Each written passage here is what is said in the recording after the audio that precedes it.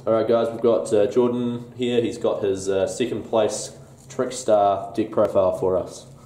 Awesome. Right, nice and easy. 3 Candinas, and we've got 3 Lycoris. Oh my god, we're going to fan them around.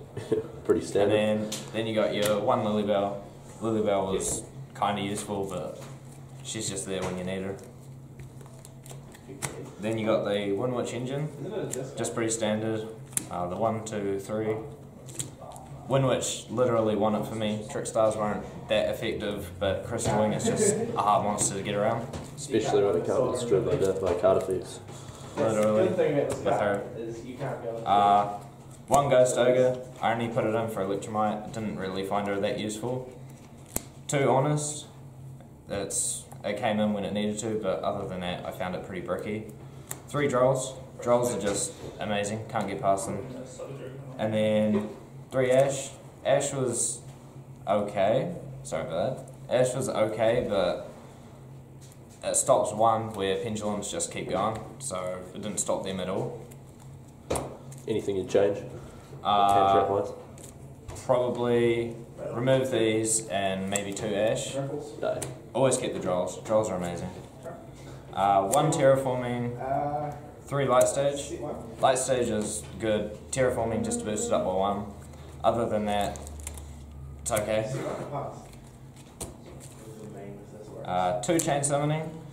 Personally, I didn't go into the Chain Summoning combo that much. It wasn't hard to do, it just didn't really come into play as much as I thought it would.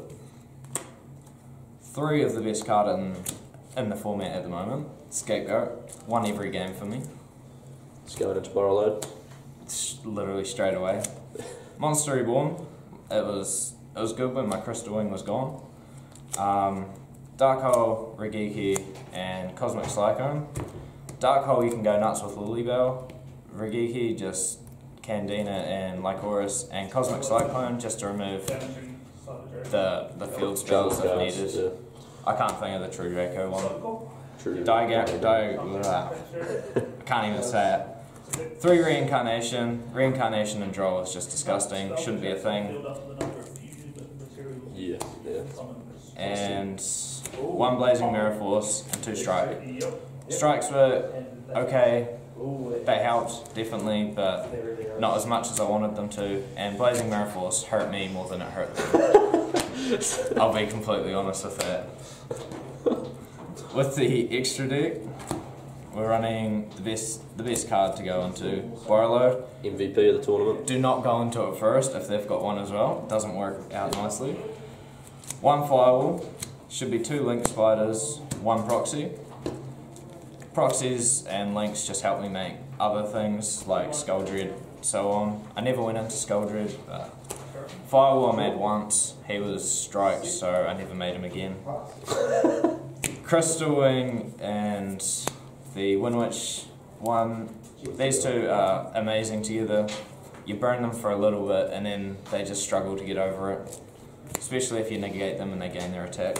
Did anybody ever Ghost Ogre the Winter Bell? No. No one ever did. Skull Dread, I never made him because you need 4 monsters. It's not too hard, but I just didn't find the use when you can make Borrowload, and Borrowload's just, I feel, a lot stronger.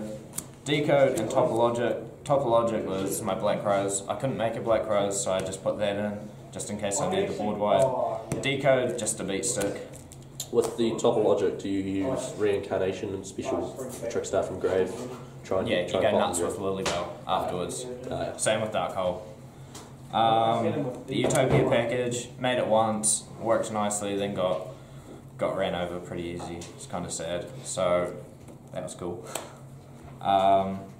This guy, he destroys 1 of yours and destroys 1 of theirs, so if they've got something you can't get past, it helps. Didn't make him too much, but he worked once.